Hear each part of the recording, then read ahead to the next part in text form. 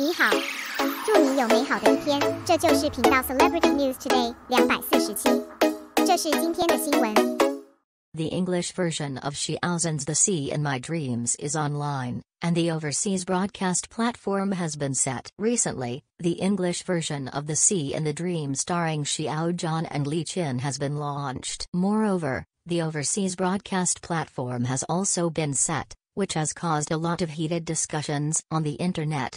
As a fan, we all know that now, the show is in full swing in post-production, due to the many heavyweight actors brought together in the play, and there are many well-known directors in the entertainment circle. The screenwriters and producers are in charge, so even if it has been completed for many days, the expectations of the majority of netizens for the show it is still rising, and I hope that this drama can be finished as soon as possible and can be released as soon as possible. In fact, about this English version, I believe many people have not thought of it, at least from the perspective of Xiao Zhan, with an absolute international style and a sense of blockbuster. In fact, it is true, because when a domestic TV drama is broadcast overseas, and it is accompanied by English subtitles, naturally, it will be filled with this kind of temperament.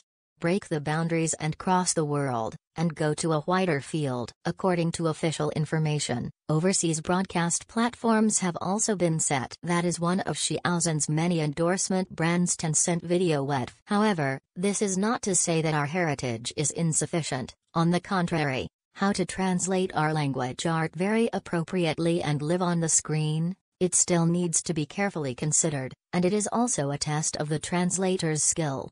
After all, in the translation industry, there is a three-character golden signboard: faithfulness, expressiveness and elegance. It doesn't take a lot of hard work, but it can't be achieved. Of course, we also know that since the launch of The Sea in the Dream, it has been a quite professional performance. From the perspective we can see, the official crew of The Sea in the Dream often searches around the internet, find all kinds of people who spread Reuters, warn them, and let the perpetrators delete them. That is to say, it is quite impressive to capture various people who spread Reuters on the internet. Therefore, from this point alone, it can be seen that the crew attaches great importance to the play, seriousness, professionalism and enthusiasm. If not, why spend so much effort and energy to do such a thing? You must know that in the entertainment industry, there are many film and television dramas that need to gain attention through various writers. In other words, are they eager to do so? Therefore, see the micro, knowledge, and a leaf knows the autumn. As bystanders, we can also see the sincerity of The Sea in the Dream. This point is also consistent in the various displays in the finalizing special. So, about the English version of The Sea in the Dream, we will naturally bring it into it. The same is true for the English version of the finale special.